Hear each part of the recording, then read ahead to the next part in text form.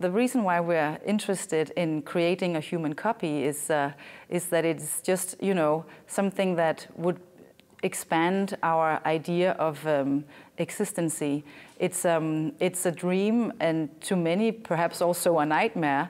It's something that can go terribly wrong, and actually we also, in a sense, coded by popular culture and science fiction to believe that robots or the human copy will eventually come and get us and take their revenge.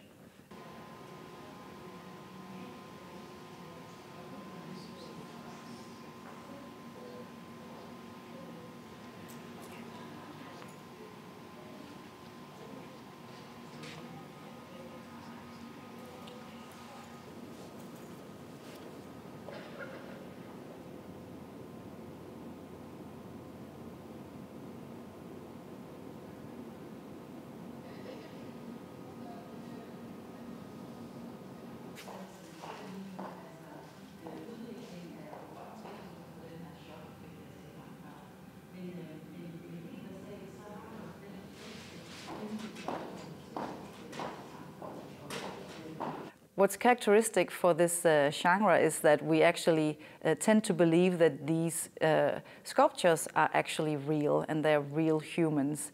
And we expect them to open their eyes or start moving or start talking to us at any minute.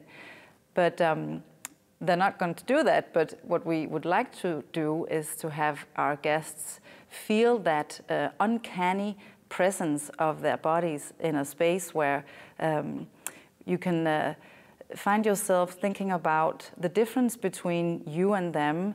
What is the definition of a living person? What defines man? And what defines the artificial and the real?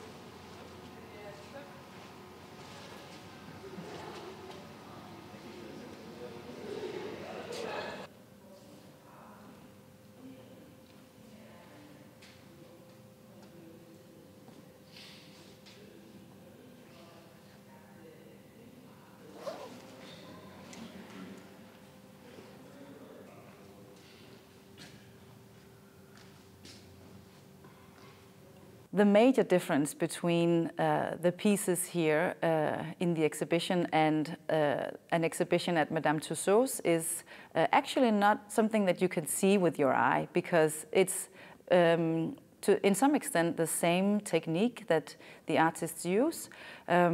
However, what's relevant here is that there's always a concept and a message in terms of how we define life and what kind of existence we want to live in.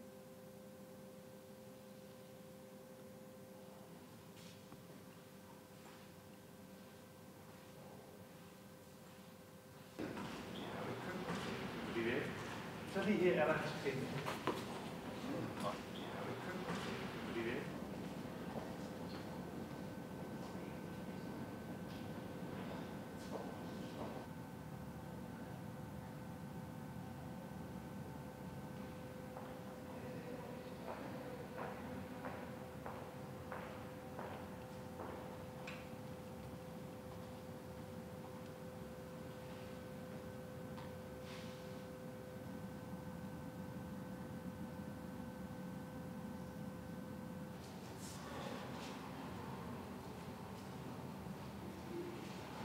The reason why we chose to call this exhibition Gosh, Is It Alive? Is that we actually think that this is one of the core effects of the pieces here.